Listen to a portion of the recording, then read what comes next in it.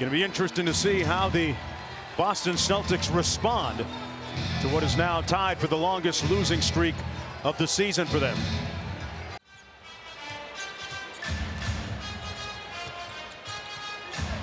Irving to Horford, and stolen by Kawhi Leonard. That's what he does. Two-time Defensive Player of the Year with an easy one at the other end.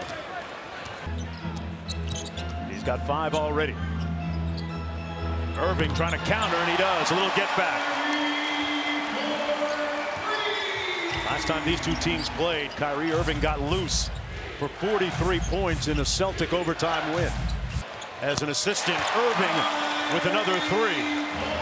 Great way to come out of a timeout, Jeff. Leonard working against Smart.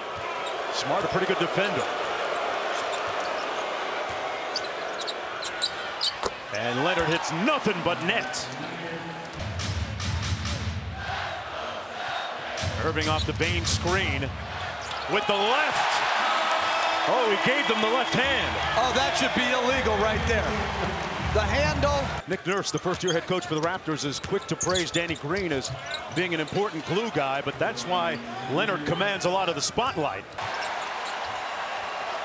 Leonard working against Brown. Draws the foul and one. Kawhi inside. Impressive in his first year with the Raptors. Another and one for Kawhi. You know, people talk about his shooting, how much it improved from the time he came in through now, but it's also his handle. And now 3 of 17 from deep. Kyrie going full Uncle Drew on Toronto. Kyrie inside and one.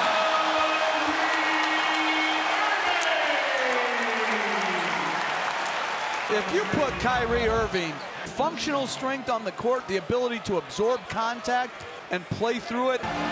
Starting to dance with it. Slammed on the brakes. Money. Butter.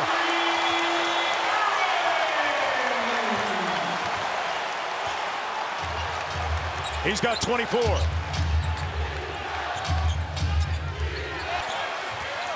The lob. Horford on a high handoff.